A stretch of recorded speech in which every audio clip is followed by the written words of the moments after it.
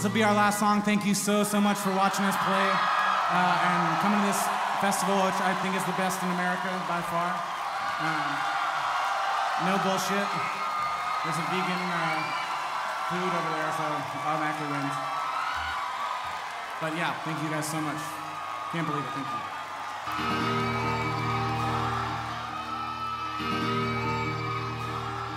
I'd say half the songs were written after I had been offered this like Joanna Newsom opening tour. What I ended up writing had to be these like full songs that I could play opening for her. I was raised believing I was somehow unique, like a snowflake, distinct among snowflakes, unique in each way you can see. And now after some thinking, I'd say I'd rather be a functioning cog in some great machinery, serving something beyond me. But I don't know what that will be. I'll get back to you someday soon, you will see. After the first Newsom tour, she asked me to open again in August, and so I wanted to have like some more songs for that. We were already working on the album, and I didn't think that Helplessness would be on the album, and Someone You'd Admire. So those were two that I wrote to have a couple new songs for the second tour. Yeah, I'm tongue-tied and dizzy, and I can't keep it to myself. What good is it to sing helplessness blues? Why should I wait for anyone else? And I know you will keep me on the shelf.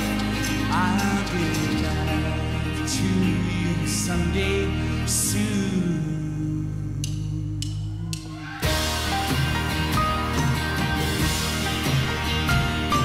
A lot of the lyrics came like almost at the same time.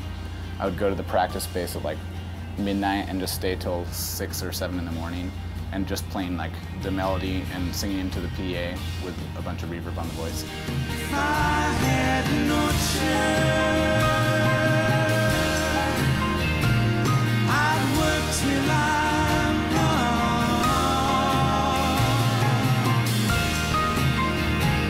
If I had no chance, I'd work till I'm sore.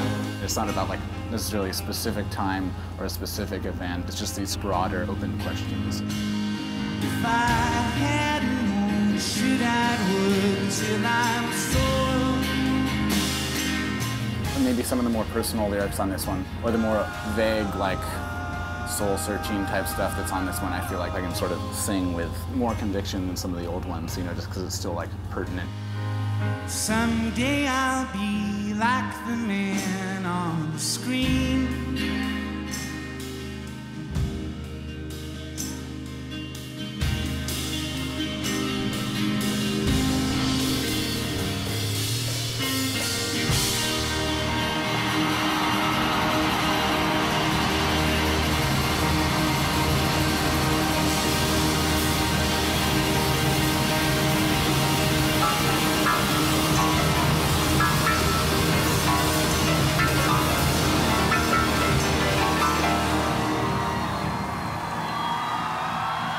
Thank you very much. Have a great night. Thank you so much for watching.